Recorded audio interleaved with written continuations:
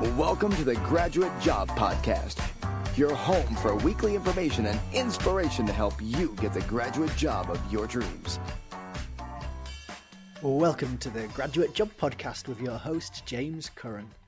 The Graduate Job Podcast is your weekly home for all things related to helping you on your journey to finding that amazing job. Each week I bring together the best minds in the industry, speaking to leading authors, entrepreneurs, coaches and bloggers who bring decades of experience into a bite-sized weekly 30-minute show. Put simply, this is the show I wish I had a decade ago when I graduated. And today, for episode 59 of the Graduate Job Podcast, I'm rejoined on the show by John Lees, best-selling author, career coach and all-round career expert, as we delve into his new book, Knockout Interviews, and explore how you can succeed in your graduate job interview. In this half hour, we explore everything you need to know to succeed in a graduate job interview. We cover why you need to think about your goals of a job interview and why focusing on the 4 key pieces of information that you want to get across could set you apart from everybody else. We delve into how to answer the classic job interview questions you will face, top tips for answering graduate competency questions, and the different frameworks you can use to help answer them.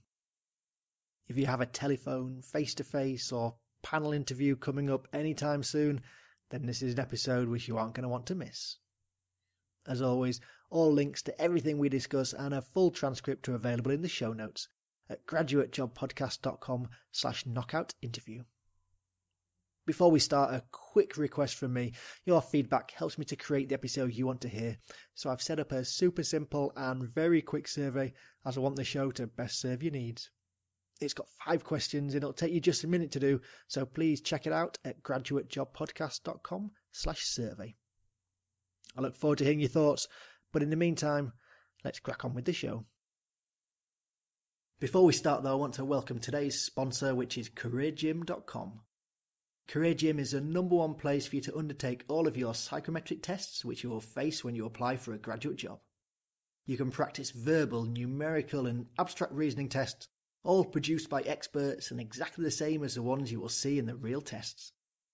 You can just practice them, or you could do them in exam mode under time pressure, and they come all with detailed explanations and solutions, and you can track your progress and see how you compare against your peers. I've been recommending the site for years to the clients I coach, and it comes very highly recommended. What's even better is if you use the code GJP, that's capital letters GJP for Graduate Job Podcast, you will get 20% off all of their tests. You can't say fairer than that. So head over to careergym.com, that's career and gym, G-Y-M, and use the code GJP to get 20% off and start practicing today. Now on with the show. A very warm welcome back to the show, a man who needs no introduction as he's been on this show twice before, the author of the brilliant How to Get a Job You Love and Knockout Interviews, to name but a few, career coach and general career expert John Lees. Welcome to the show. Thank you very much. Great to be with you. And it's been must be 6 months, John, since you were on the show last. What have you been up to over the last 6 months? Well, one or two things, but I suppose the main thing we're focused on today is my latest book, which is called Knockout Interview, which is published just at the end of January this year. You know, we're gonna go into detail for it today, but I've really enjoyed it. It's a cracking book, and I know there's a lot of great content in there that graduates are gonna really enjoy, and hopefully we'll bring some of that to the surface today. So John, before we maybe we delve into the book, let's think about interviews generally and what they are. And I really like at the beginning of your book how you say that the questions you face in interviews are predictable. Many people, when I've interviewed them, you ask them questions and they just look flummoxed straight from the off that you'd ask them that question. But maybe if we start off with why you think questions are predictable. Why questions are predictable? Yeah, essentially because an interview is very time expensive, and yet employers rely on them. And they rely on them because they want to check out chemistry and they want to sort of see what you're like in the room. So in that sense, an interview is like an audition or a screen test. They really want to see what you look like and sound like. So in other words, they're going to happen. But there is time for only a limited exchange of information, isn't there? So even a half smart interviewer knows that what they've got to really focus on is the questions which will get to information which is likely to predict your job performance. So if you know that, then you know that the majority of questions, and I always say it's about 80% of questions, are going to be focused on the things that really matter in terms of trying to work out in that short period of time when you're in the room whether you can actually do the job. And that's not everything in the job. It's probably something more like the top 6 or 8 skills, bits of experience, competencies that you are going to have to deliver. I like that, and that's entirely true. And it's we're going to talk about interview preparation as we go through, but it's definitely something where if you do put the work in at the front end, then you really do get the benefits of it later on. So maybe starting there, what I liked is you discuss the 3 goals of interviewing, and this is something that I've not seen before, but it really resonated with me. Could you talk us through what those 3 goals of interviewing are and why they're important? So 3 goals there are lots of goals in an interview, but I think the 3 goals that a candidate wants to achieve are about, thinking about what are the major boxes you want to get ticked early on in the process. And the first goal is that you want to show that you're easy to talk to, because the interviewer can then relax and think this is going to be a pleasant experience, but also subconsciously thinking this is going to be an easy person to work with. The second thing is that you've got to cover the ground, as I'd say. You've got to make sure that you are hitting all of the boxes on somebody's checklist. And there's different ways of doing that. And one of them is to think about the length of your answers. And I hope we'll get a chance to talk about that this morning. And the third one is to show that you fit. So it's what I said before, it's thinking of a job interview as being much more like a screen test than anything else. That what somebody's doing is they're actually not paying a huge amount of attention, I think, to the content of your questions, but they're thinking, does this person look right, sound right? Will I be embarrassed when I introduce this person as a new member of the team? Can I take this person along on a customer visit? So that's the thing that's really going on. So those 3 things are really good starting points, because we all try and hold 1,001 pieces of information in our heads when we go into a job interview. But if you're asking yourself, well, can I make this an easy experience for the interviewer?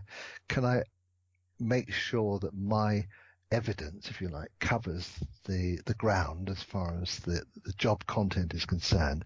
And thirdly, can I just make sure that I look and sound the part?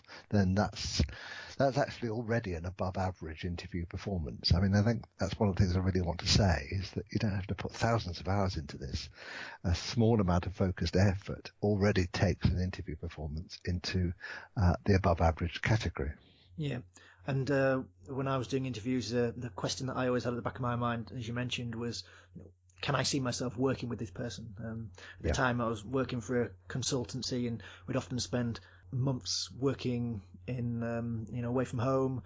You're living in hotels with these people. You're working with them during the day. You're in the same hotel with them in the evening, probably eating together meals in the evening. So you need to be able to get on with people. So it was that, fundamental question: would I want to spend that much time with that person? Was the thought that was always at the back of my head. Yeah. Yep. And the first point you talked about there in the goal was, to be easy to talk to. And you talk in the book about just why informal chat is important. And, this is, small talk is a skill that it's good to have. And it's often seen in one of the early questions, such as, did you have any problem finding us today? And why is informal chat just so important? And, how can people begin to demonstrate it in easy early questions like, how did you find us today? Yeah, well, there's a misunderstanding, I think, and you'll hear a lot of people say that an interviewer makes up his or her mind about you in the first 30 seconds. And that isn't entirely true, because they don't have any substantial information to get hold of there. They probably don't really know about your skills and your experience at that point. But what they have judged in that first few seconds is this person easy to talk to? Can I see them as a potential colleague? And do they look and sound the part as well? It is a sort of an audition going on as well. So small talk is part of that. And I think the mistake that people make is to believe that that's purely about instinctive behaviors. So either you're naturally a relaxed and chatty person, or you're not. And of course, like many of these things, they are learned behaviors. So it is actually something you can practice if you don't find small talk easy, or even more commonly, some people find it pointless. They don't actually see it leads to anything. So you just practice it. You practice it when you're in the supermarket, you practice it when you go and buy your paper in the shop. There's just lots of contexts where you could just spend 30 seconds talking to somebody about the day or traffic or any of those things. It just gets you into that gear that says, how do you sound relatively confident and relaxed, and you're just not really talking about anything terribly important. Taxi drivers are always a good one to practice on. Yes, true. They always love a good chat. So next time you're having an Uber, then ask the driver how his day's going or how long he's been working, and then you can go from there. Well, you made a good point there, which is that ask questions too. So people often think small talk is what you say in reply, but sometimes asking questions like, how long has this building been built, or this looks great, how long have you been doing this? That's also, small talk is also about the questions that you throw in and the curiosity that you demonstrate. Yep. And then with it's going back to the initial question you might get of such as, did you have any problems finding us, or how's your day going, or something like that. What advice would you give people about how to answer that in a positive way? Well, again, because these fall into the kind of category of the 80% of questions that are going to come up, then what I would say again is think about the opportunities to just try out answers to that, and that sometimes means getting a good friend to give you a dummy interview, because in a sense it doesn't really matter what you say. It's like the last question on Question Time on television, when the politicians have had a good hour of haranguing each other, and the final question of the evening is often much more lightweight one, and the people who respond best to that, what they're doing is actually demonstrating a light touch and sense of humour and just the sort of human side to them. So again, what you say there is far less important than the way you say it. Yeah, I often found this was a really good indicator of how the interview would go with, because if people would answer in a positive, upbeat way, then you might have a good interview. Whereas sometimes you get people and you'd ask them how they got there, if they got there okay, and then they'd start moaning about the traffic, or the tube was late and the train was late, and you think, well, to a certain extent, they don't really care. It's your job to be there on time, and just answer it in a upbeat way, just to get it going, get the interview really off on a good foot. Yeah, it really matters. And so the two mistakes: one is being negative, and the other is not saying very much, because that is an invitation. When somebody says to you, "What's the traffic like this morning?" That is an invitation. It's a warm invitation to say, let's begin a conversation. And you're a guest here, but we'd really like to get to know you a little bit better. So what have you got to say for yourself? So nobody should be surprised by that moment, just as nobody should be surprised by some of the standard questions that I cover in my book. Simply because, interviewers do not sit down at the beginning of a day and think, right, how can I invent a totally new question or a totally new approach? They're going to wheel out the standard questions and the standard interview structures. So you might as well be prepared for the predictable. Yep. So thinking then about the preparation, how should people begin to think about the prep for an interview? So I'm guessing ideally it shouldn't be the day before. You're talking weeks before, or even before you've got the interview lined up, to start thinking about what it is you want to talk about. Sure. Well, I think, obviously you've got to do a fair amount of preparation just to get shortlisted, and that could be about filling in online forms or adjusting your CV. If you're called for interview, that's a fantastic buying signal, because it means that you've been selected out of a larger pack into a small body of people that look as if they may be able to do the job. The preparation that people do there really focuses on a few key areas. One is to discover as much about the organization as you think might be relevant in the process. And I say it that way rather than saying find out everything you can, because everything you can about an organization, that could take you months, but focusing on things that could matter in the process. Now, when employers talk about graduate interviews, one of the things they say is that, yes, the people we interview have looked at our website, and then all they do is kind of parrot phrases that they've seen on the website. Now, that's a rather poor signal, because it says they've just maybe spent 10 minutes and they've absorbed some key phrases without really understanding them. So you've got to do more than that. You've got to look around for a broader range of research tools, other kinds of websites. The ideal tool, of course, is to talk to somebody who already works at the organization or has worked there or has done consultancy there or an internship or anything like that. And this is where alumni associations are really helpful, because all you're doing is gathering information. You're not saying, I want extra leverage, or tell me how to trick my way through this process or get special consideration. I mean, those things really don't work. But you are saying, I'm talking to this organization, I'm really excited about it.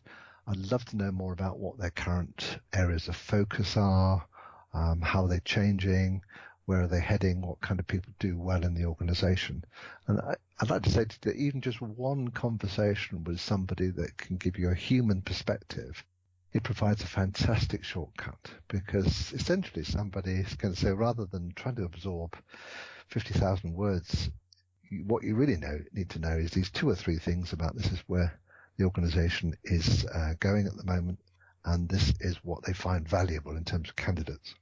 Yeah, I echo that. It's such a powerful tool, and through LinkedIn it's so easy to do now, using their alumni finder, just to find people who've went to your university who work there, or your career service often have a list of people, former students and where they're working, so tap into those through the career service. And if you can speak to people, it's just so useful when they do ask you the question of why you want to work there, and you go, oh well, I spoke with Bob, who's on your graduate scheme at the moment, and he said it was really exciting and blah blah blah blah. Just to be able to say that just gives you such a tick in the box over people who've not done the research and are just regurgitating the information off the website, like you said. I agree. And actually, listeners, check out my former interviews with John, where we go into more detail about how to utilize the alumni service, which is at graduatejobpodcast.com/success. So, John, moving on to maybe some of the areas where people under-prepare, and also what stops them from preparing properly. Where do people tend to let themselves down in terms of their preparation? It's a great question, because the big puzzle to somebody like me, I've been working with people going to job interviews, and people who are in their 20s, 30s, 40s, 50s, even 60s. And I can tell you, people in every one of those generations fail to prepare. So it's not to do with lack of experience or naivety or laziness. I think genuinely it's either because people really don't have the tools, if you like, to decode what the experience is about, or they don't want to. And we have to respect that, because visualizing the experience is something which is a little bit terrifying. But if you can get hold of that a little bit and think, well, actually it is potentially an hour in front of people, and that hour is going to have a huge impact on my career. If I'm offered the job, and if I'm not offered the job, it's still going to have a huge impact in terms of my confidence and performance levels.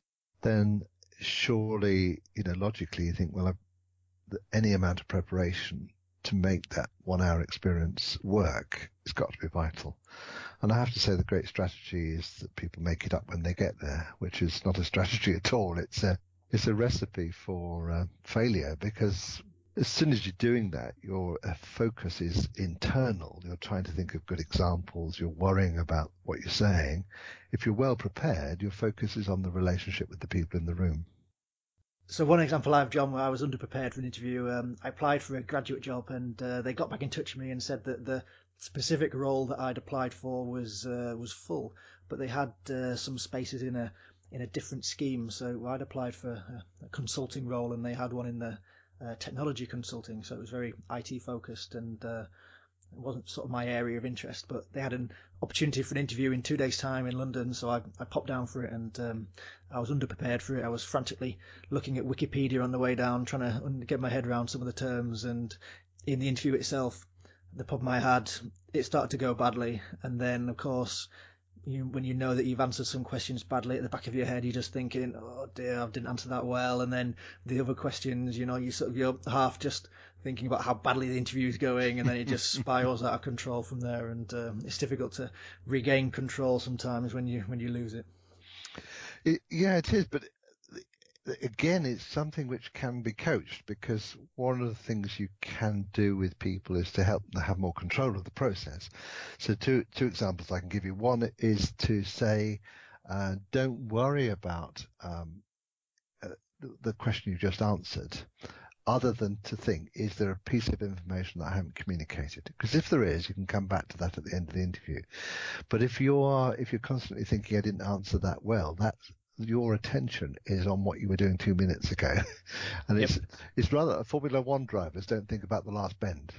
They're constantly saying, where am I now? And what do I need to focus on right now? And it is, strangely enough, it is a discipline you can give to people fairly quickly. And the other thing about control is to go into an interview with a short list of the pieces of information you do want to get across. Now, I'm not talking about 18 or 20. I'm talking about maybe 3 or 4 key messages about your experience, and just make sure that you get them across, even if it's right at the end when they say, is there anything you'd like to add? Yep, no, that's a really good point. And again, going back to the goals we talked about earlier, is to think, before the interview about what the goals you want to get out are, and the key things you want to get across. So maybe if we move on to the specific questions that graduates are likely to face then, John. So one of the early ones which comes up in pretty much every interview in one form or the other, and is one that you really shouldn't fail on, is how much do you know about us? Yes, that's right.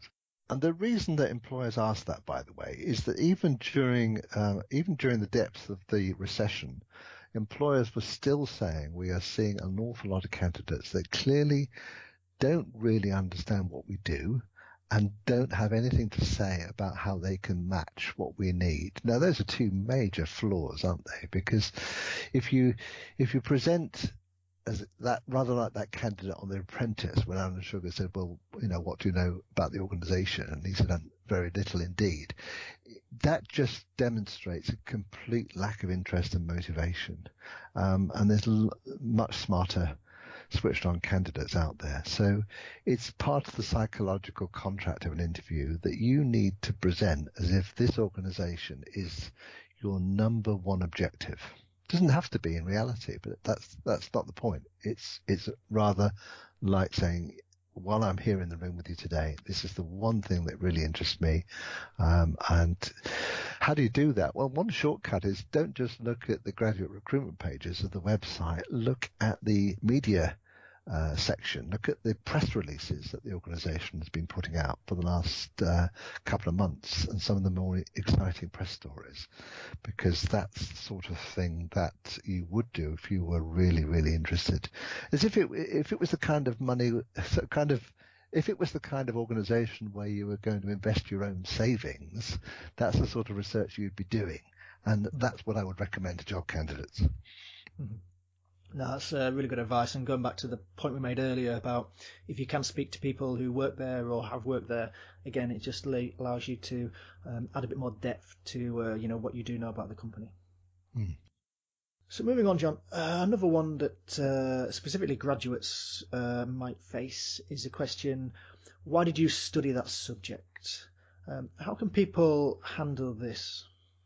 Well, if you think about it, that's, first of all, it's the primary piece of information that you're presenting to an employer. If it's the average graduate CV, then the majority, the big focus is on, this is what I'm studying right now, or this is what I have just finished studying.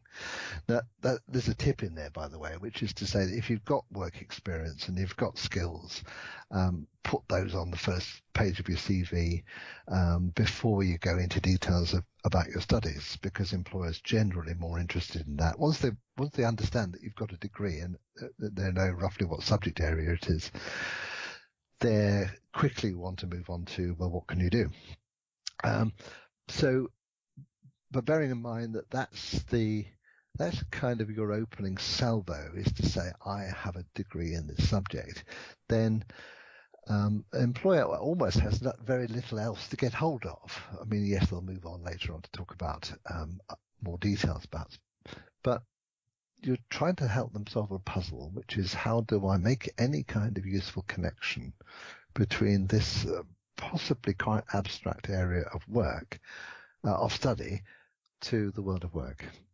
Because very few degrees translate easily and absolutely into the workplace. Some translate much more easily than others. I get that, and we all get that. But those are the ones that are much easier. If you've studied a very specific technical thing, and that's the thing that the employer wants, then that's a very easy conversation. But for 90% of graduates, they have to do some explaining, translating. And I'd like to say, James, that's not just about information. It's not just about unpacking the course. It's also about communicating motivation. Because a lot of graduate employers tell me that, what students sound like they're saying is, I studied this because I couldn't think of anything else, or it was kind of recommended to me, but I never got really excited about it. Well, if you think of this as an audition, that's how you come across, in terms of that seems to predict how you will be when you're faced with the ideas and the disciplines and so on in work. How would you handle it? So, I mean, several people have got in touch recently and facing the challenge of wanting to move to a completely different area of focus from their degree subject. So, I don't know, for example, from chemistry to, say, law, or just something that's a complete sort of 180-degree turn. Yeah. How can you nicely link what you've studied and then to something completely random or something completely different? Yeah. Probably worth saying to start with that applies to a considerable number of people. If you think about it, there's a wide range of degree subjects available, and an even wider range of job types available. So every week of the year, people are having that conversation that says, I don't quite fit, or my experience or my qualifications might look a little strange to you. So the skill we learn is the skill of translation, which is not apologizing. It's not saying I've done something a bit different and I'm sorry about that, but I've got potential, which is a very weak signal. The stronger signal says, I've got unusual background or experience, or I've done things that maybe some of your other applicants haven't done, or let me tell you why what I've been studying could be quite useful and helpful to you. So it's always thinking about where's the positive in this? What can you do that communicates value to an organization?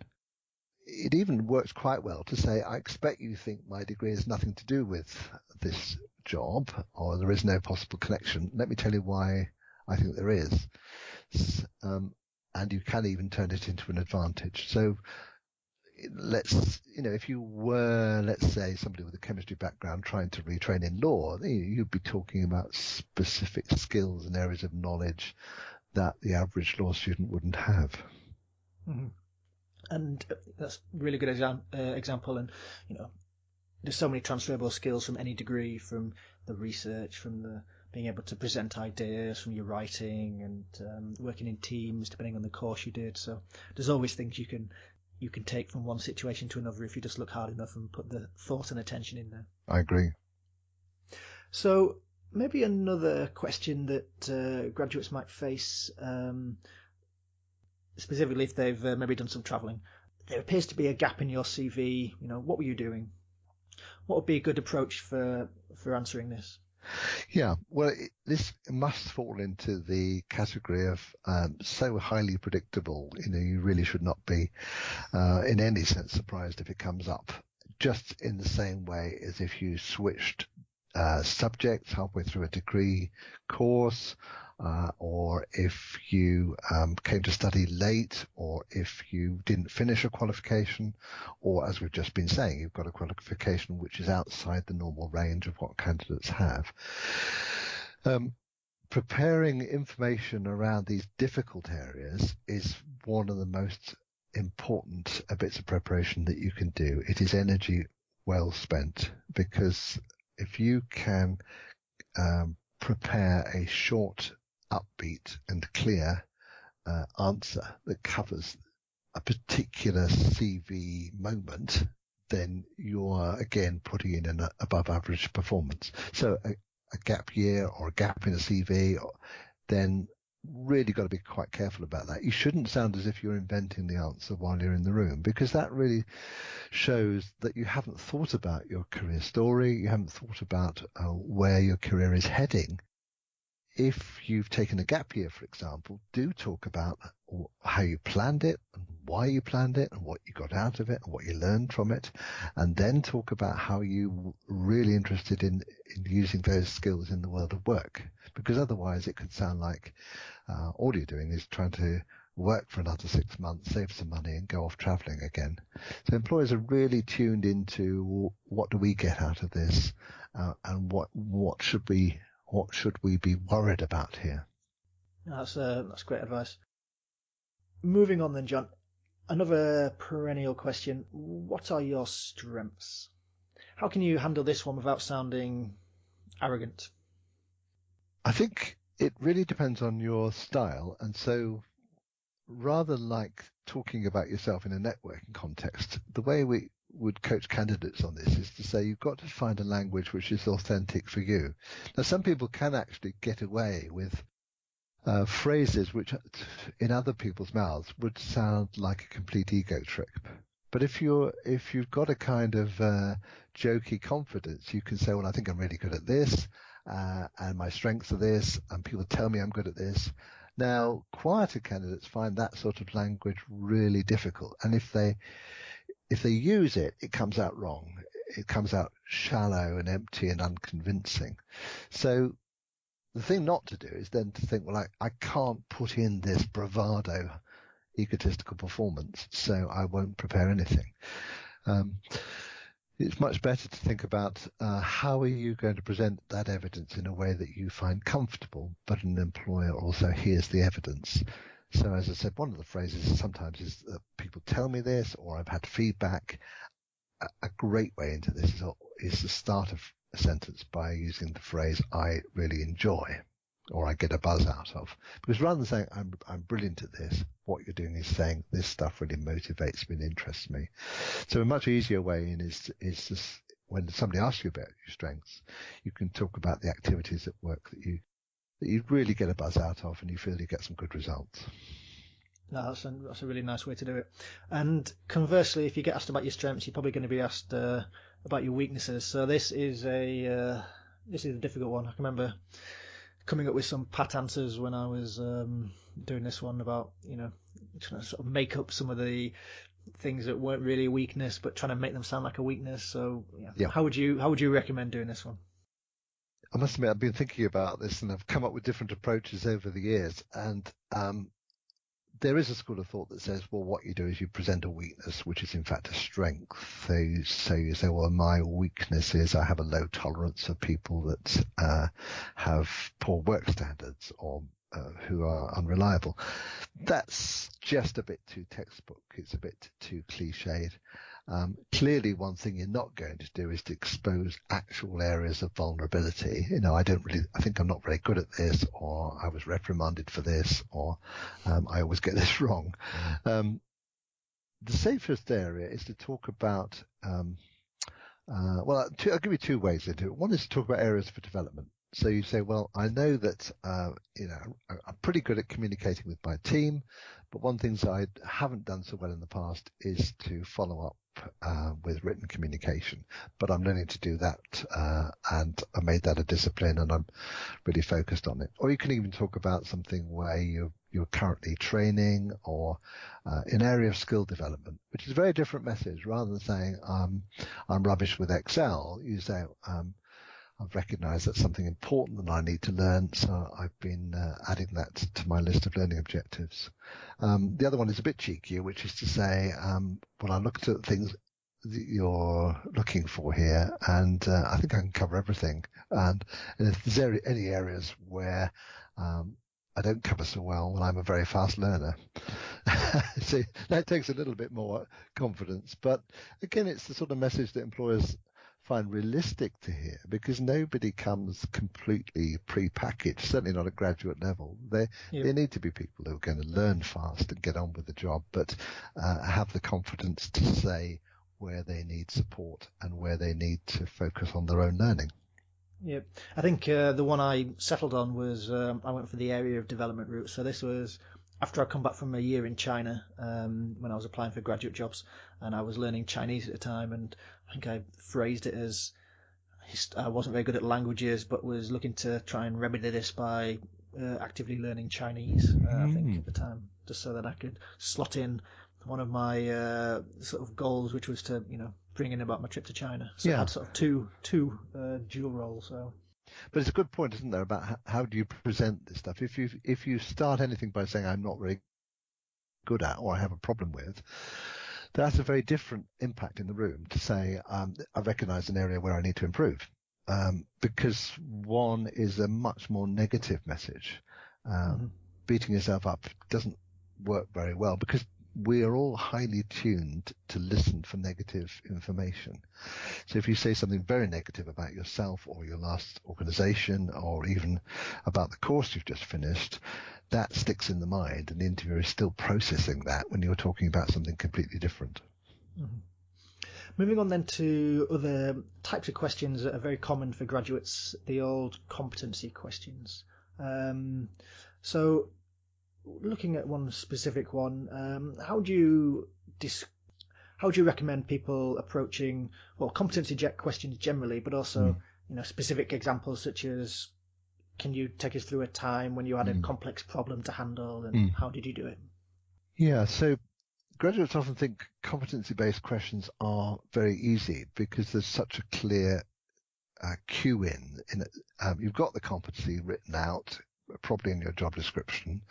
The interviewer clearly has to give you massive clues to point to, this is the competency we are now discussing, and the kind of lead-in question that you just outlined, which usually starts, tell me about a time when you demonstrated this particular competence. Whereas old school interviewing would say, talk me through that problem, and let you flounder a bit and draw out the sort of competences from that. Now, it is only superficially easy because sometimes the rules of the game are that you only have one shot at the answer, particularly if it's a panel interview. So that means your answer has to convey a story which shows the competence used at the right level, that it's related to the context of the job that you're going for, and covers all parts of the competence. And that's the bit that graduates often miss when you look at a statement of a competence. It's usually quite wordy, and it has lots of different elements to it. And that's where preparation comes in, because if you really only have one shot in a sort of 4-minute answer to cover all the bits of evidence that you need to communicate, then I'm afraid it is your responsibility to cover all parts of the competence. In other contexts, an interviewer will come back to you and say, well, tell me about this, or give me a bit more information. But highly structured interviews, you may not get that opportunity at all. So it takes a lot more rehearsal and planning than most people think. Mm-hmm. And the common frameworks people use, such as a STAR technique, so a situation, task, action, and result, especially as you said, these competencies are flagged in advance. You know on their website, they'll have a list of probably the 5 competencies that they're looking at, or the 5 values that they're looking at. So you know that these, if you've done the preparation, you know that these questions are coming, and then it's easy to think about a couple of answers for each of those questions and to plot them into a framework of how to answer them. Yeah, but again, one of the mistakes is to answer in the same boring fashion that the question is posed.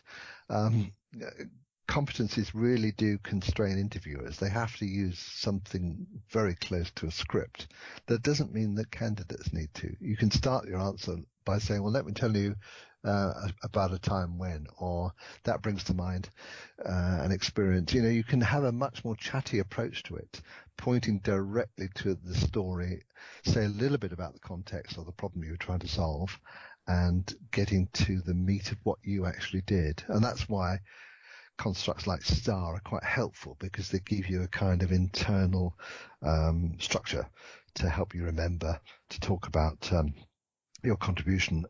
But that you learn that very, very fast. And the main thing is actually to prepare these pieces of narrative very, very carefully. Try them out on other people, rehearse them, speak them out loud 2 or 3 times so that you know where the story ends and you know the right sort of phrases that you will be introducing.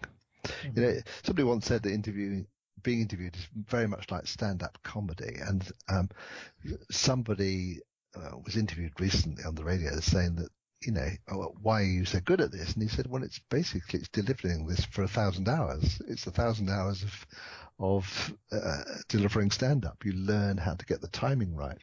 So we're not saying do 1,000 hours of preparation for one interview, but we are recognizing that what you've got to do is to kind of imprint on your brain some of the material that you hope to be using successfully in the interview room.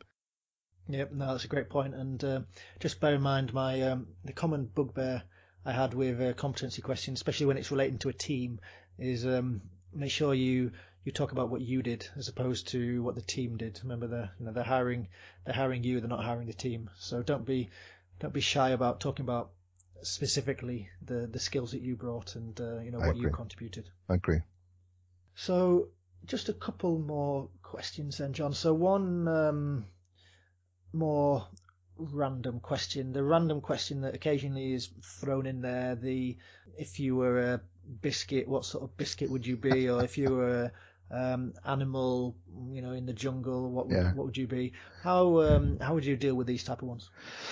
Some of these questions are job related and some of them really aren't. So a job related question might require you to come up with an instant calculation. So how many light bulbs do you think there are in this building? That's a bit of rapid estimation based on common sense and knowledge. Wilder questions, really all they're doing is they're really just trying to see how you react when you're pushed slightly off balance. Now, in some contexts, that's highly appropriate, isn't it? You think about, let's say somebody's going to go into a sales role or a customer interaction role. You want to know how people are going to operate when the rule book isn't working and a customer reacts in a slightly different way or makes fun of you or makes a joke or involves you in some slightly wacky bit of conversation. And of course, the key thing there is maintaining a sense of humor. So even if you can't think of an answer, just if you sit there saying, I don't have an answer to that question, what you've done is close down the relationship. It's much better to say that's a brilliant question and you must get some fantastic answers. What's the best one you've ever had? Because, people understand that not everybody has a kind of an internal script that responds well to that kind of wacky stuff. But give it a go. If it's something like, if you're going to Mars, what 3 things would you take with you? Well, that is, strangely enough, a sort of predictable question, because it starts to say, well, how do you think both logically and creatively given an unexpected problem, which is actually a very useful skill set. No, I completely agree. And I like the idea to, if you do get one of those wacky ones, to ask them, what the wackiest answer they've had, just to have that interaction. And it's a bit cheeky, but it buys you some time at least. Yep. So we've had the interview, it's gone really well, we've done the prep, we've aced all the questions. Moving on to the important closing piece. So the piece that's going to stick in the interviewer's mind as you walk away. A couple of, the standard questions. So firstly, at the end of the interview when they ask you, do you have any questions for us? Yeah. I know, again, just going back to my previous experience, I know when I had some questions, but they weren't very good, and I've just, do you have any questions for us? And I've been like, oh no, I think you've answered everything, and it just doesn't end on a very forceful note. What would you recommend using here? Well, we know that interviewers remember what you did at the beginning and what you did at the end of the interview more clearly than anything else. So this moment matters, and there is a great misunderstanding, which is repeated in a lot of advice to candidates, that says this is a two-way process and you're interviewing them as much as they're interviewing you. That is entirely incorrect. All you're doing in the process of an interview is doing your absolute best to be taken to the next level, whether that's second round or going to a job offer.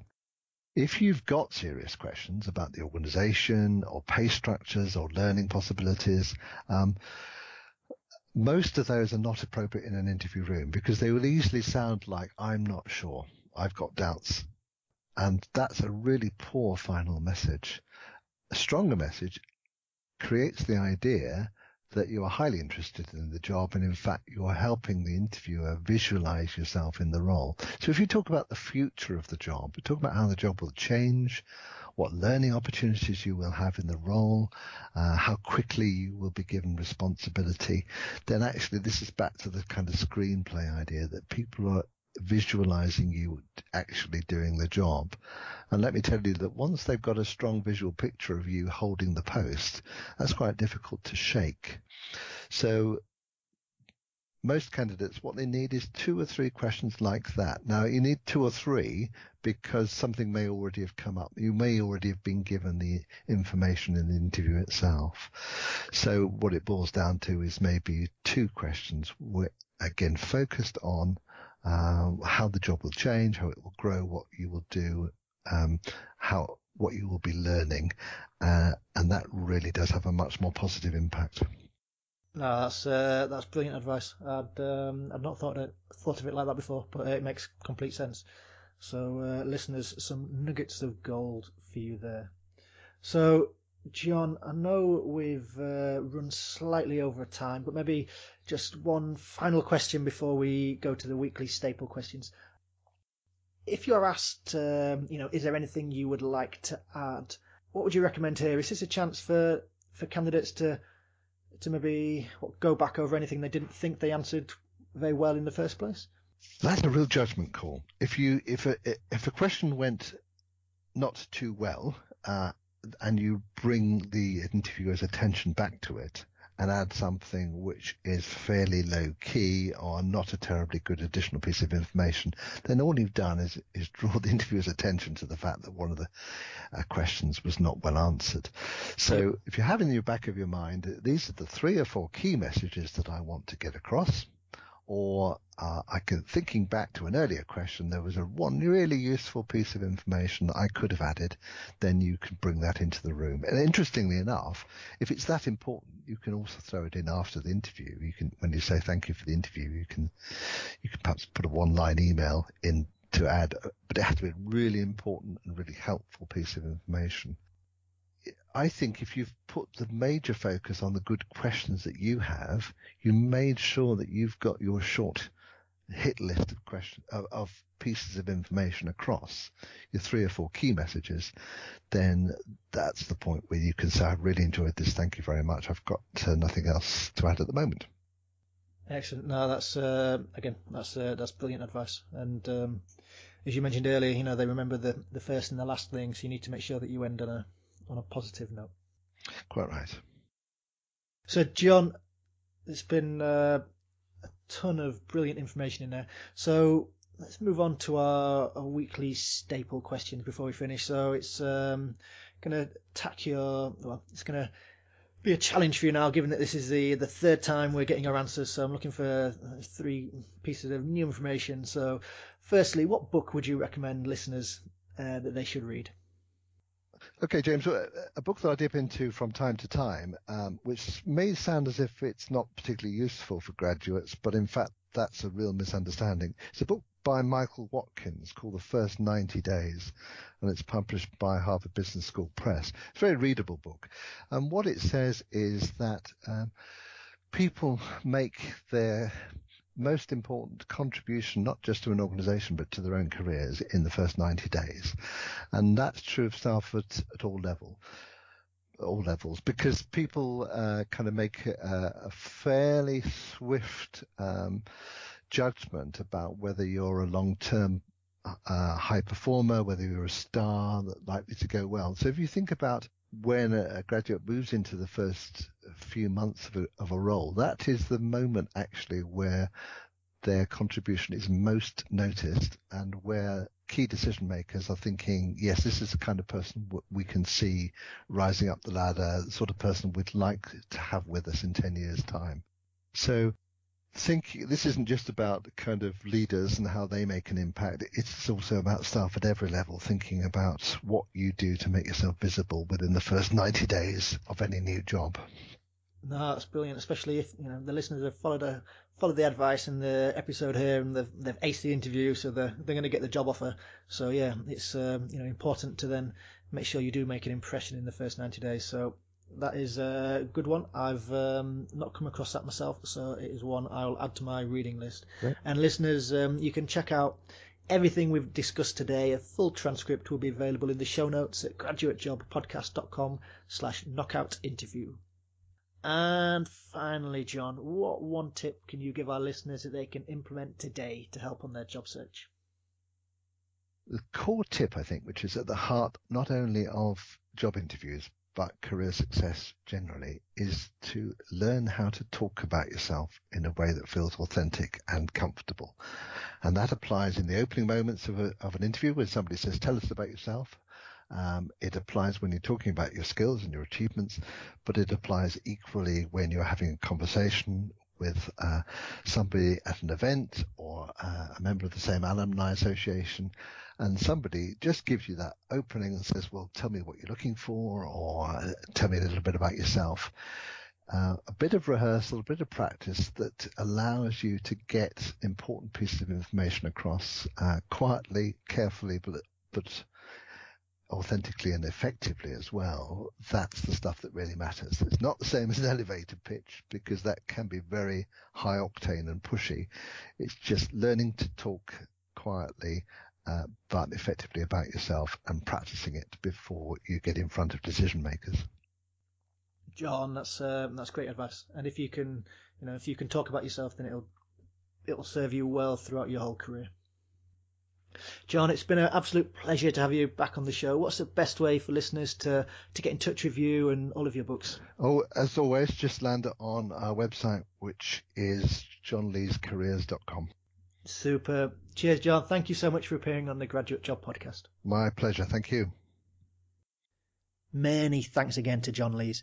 Third time back on the show, and you can understand why. So many nuggets of brilliant information there for you to take away and put to good use as you have your graduate job interviews. Make sure you check out the show notes at graduatejobpodcast.com/knockoutinterview, as you'll find a full transcript and links to John's brilliant book of the same name, Knockout Interview, which you definitely need to read. So there you go, another episode completed. If you've enjoyed the episode or any of the other 58, you can thank me by completing my super short survey over at graduatejobpodcast.com/survey.